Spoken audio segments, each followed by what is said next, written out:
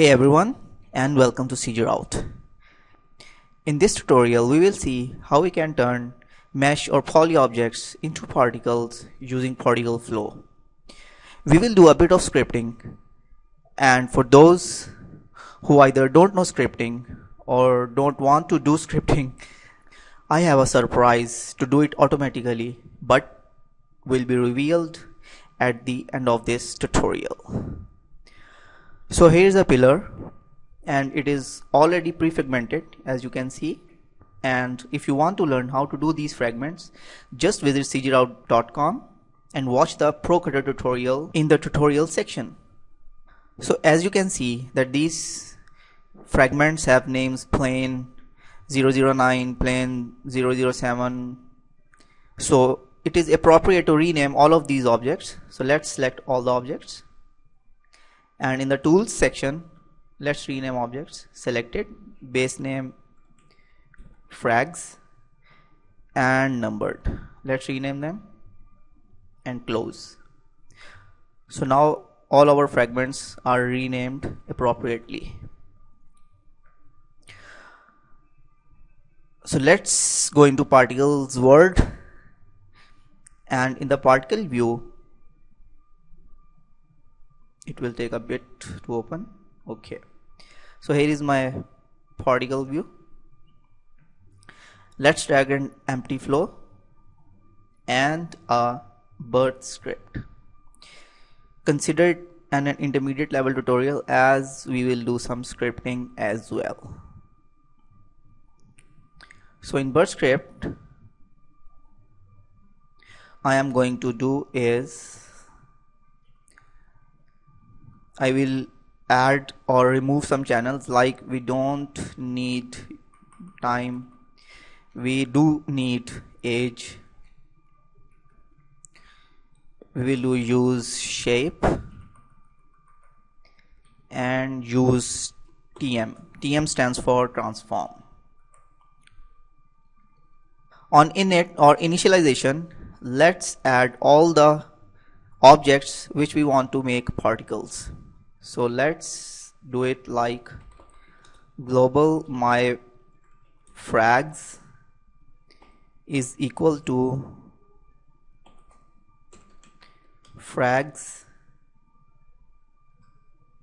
asterisk as array. So it will lift all the objects with names frags in the my frags variable. I will also get rid of some of the code, but I will use some of the chunks like this.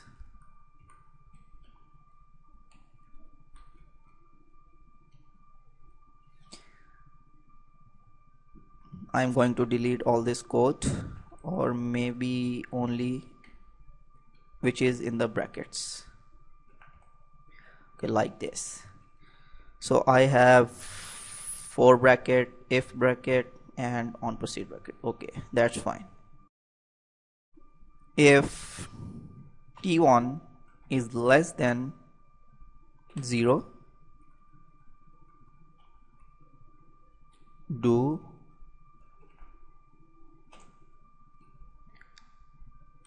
for I in, let me delete it, for I in 1 to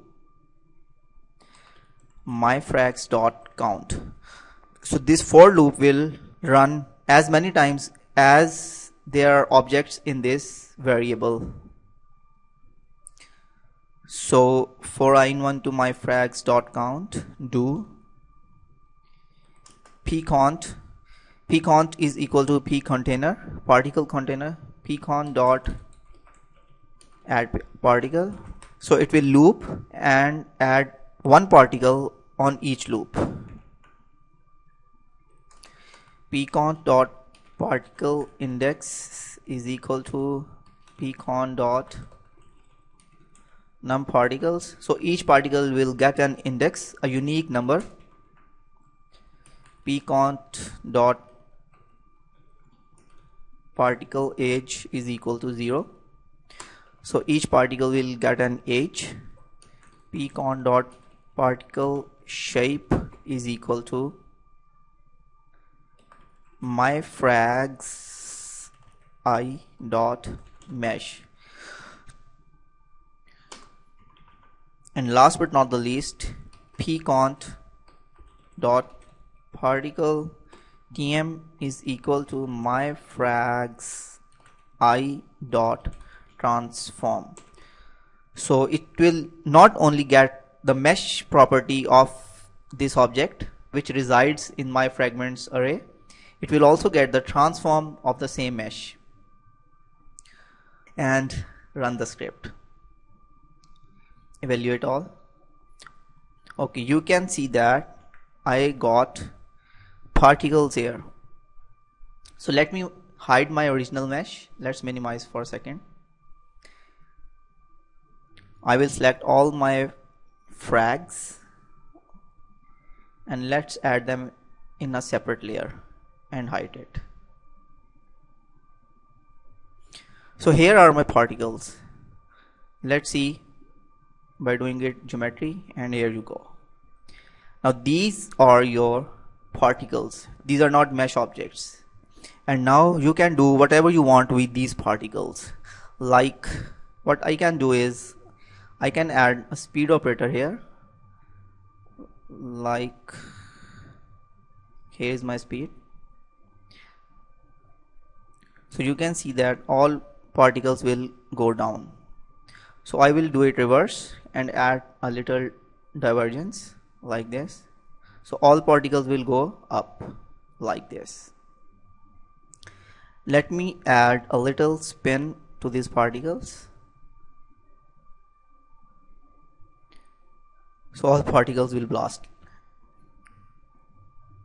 On above of it, I can add an age test with absolute age to maybe like 6. So at frame 6, this age test will be true. And I will add a gravity to it. So let me add a force. I will make it geometry as well. And let's add a gravity space warp like this. So on frame 6, all particles will be okay. Let me add this gravity to my force like this. So you will see that on frame 6, all particles will go down. Oops. The speed is too high. So let me decrease the speed, maybe like 150 with a little variation like this. So you can see that the pillar blast. Now what else can I do is I can add a deflector to the scene, and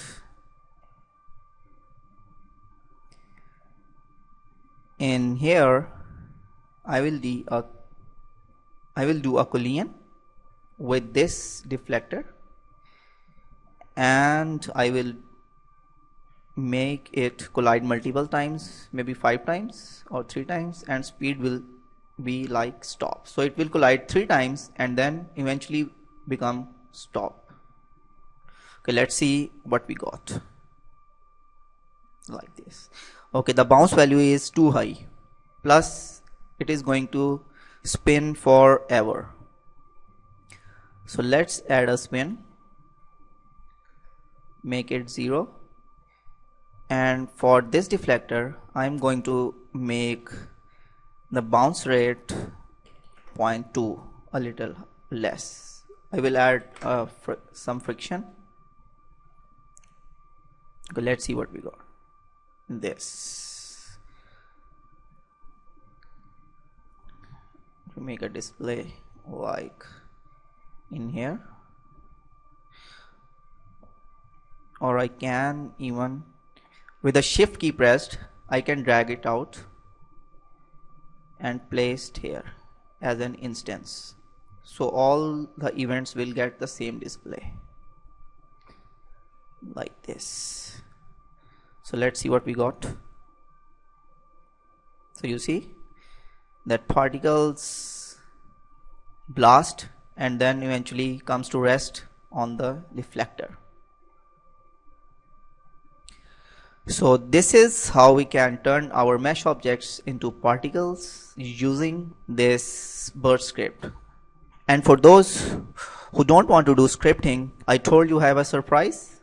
So let's open the scene again.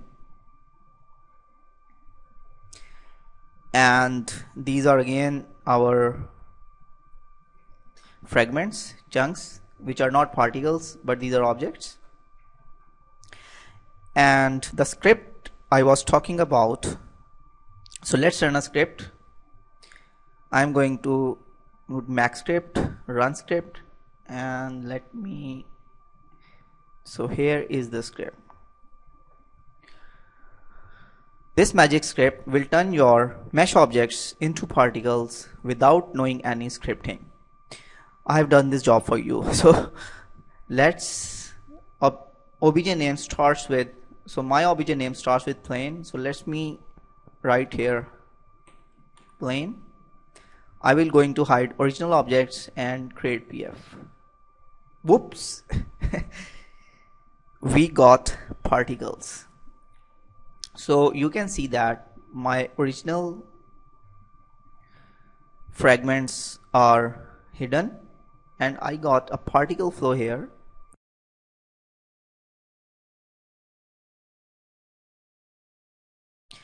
And burst script is automatically added and you got the script written there.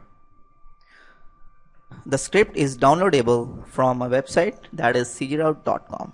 And if you have any questions, do ask me. Thanks for watching.